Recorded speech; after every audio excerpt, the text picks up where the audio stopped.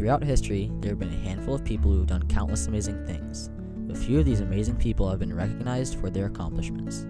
One of these unrecognized individuals is Harris Wofford. Since his early years, he has devoted his life to bettering his country and the world.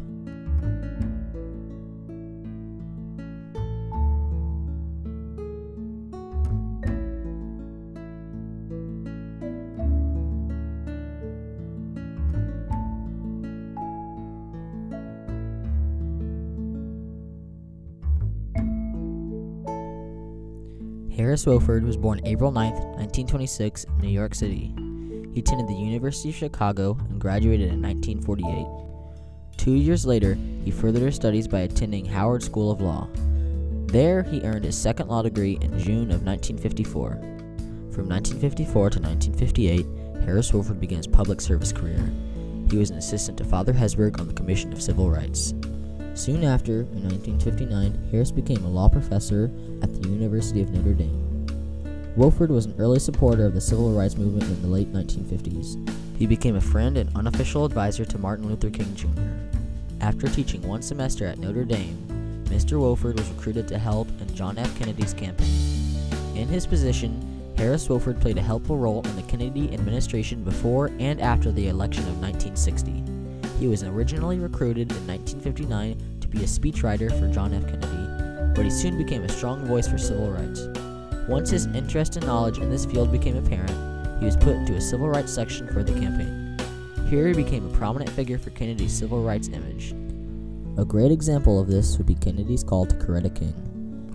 Harris Wofford, along with Sergeant Shriver, decided that Kennedy needed to do something about civil rights.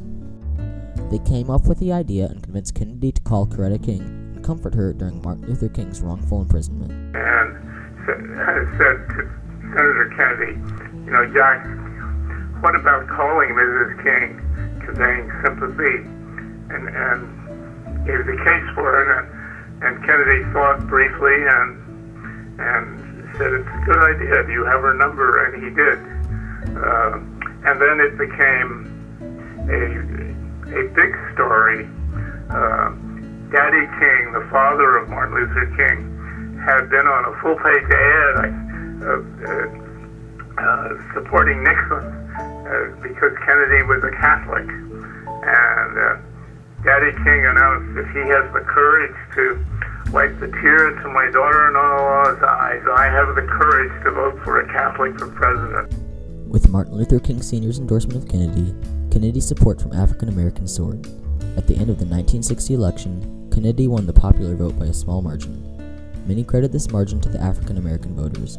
If Harris Wofford had not come up with the idea of telephoning Coretta King, Martin King Sr.'s approval never would have come, and Kennedy would have lost the African American vote and possibly the election.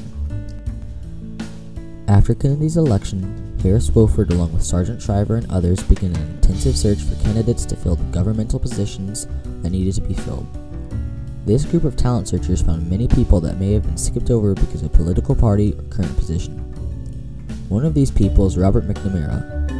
Robert McNamara had recently become the president of the Ford Motor Company when he was approached by Sergeant Shriver. He eventually took the position of Secretary of Defense. After completing Kennedy's talent search, Harris Wofford was appointed as John F. Kennedy's special assistant on civil rights. Here he advised Kennedy as to what steps he should take to further the civil rights movement.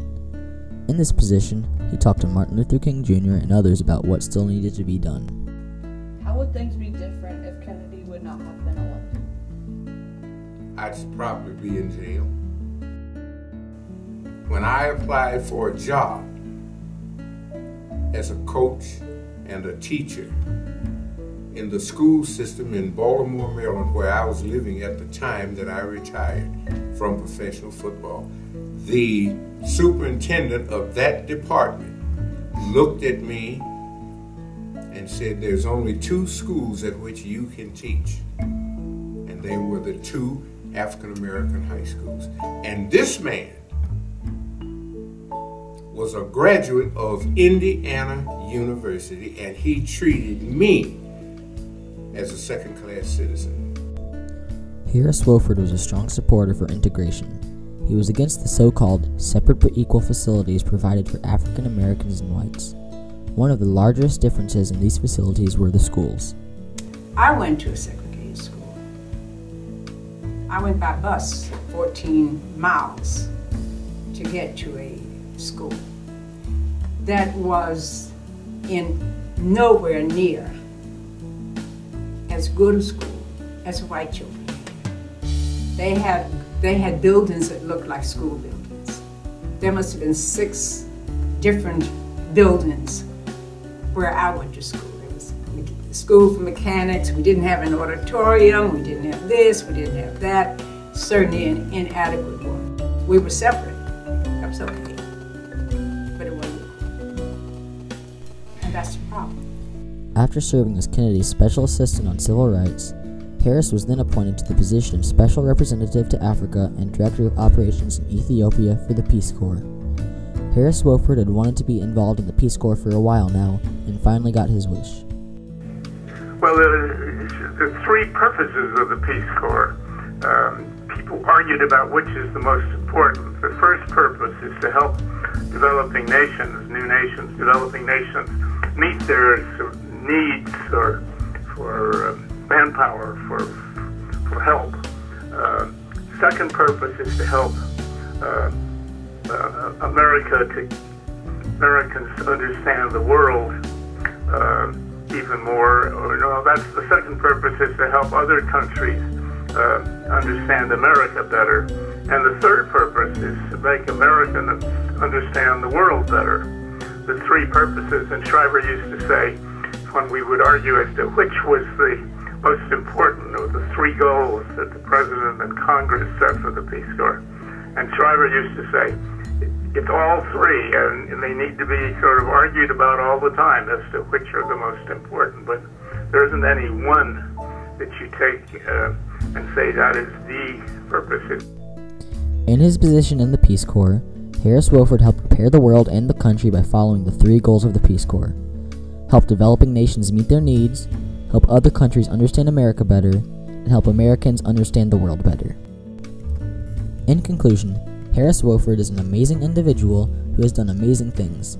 He worked closely with Kennedy before and after the election, creating a strong civil rights platform for him.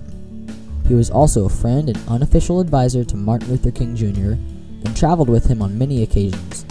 He was instrumental in the first years of the Peace Corps and served as its associate director for several years. Since then, he has continued to make our country and the world a better place. Harris Wofford is an unsung hero who has, does, and will change the world from the background.